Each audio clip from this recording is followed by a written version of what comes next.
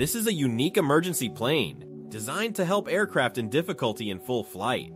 It is positioned under the apparatus concerned, adjusts its speed to align perfectly, and allows it to land gently on a specially designed platform.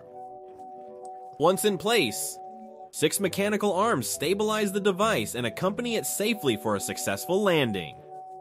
This system is designed to operate with precision, even in difficult conditions, as in the event of wind or turbulence.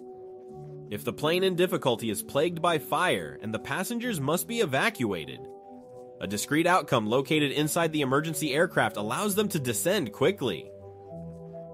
The damaged device can then be ejected to avoid any danger.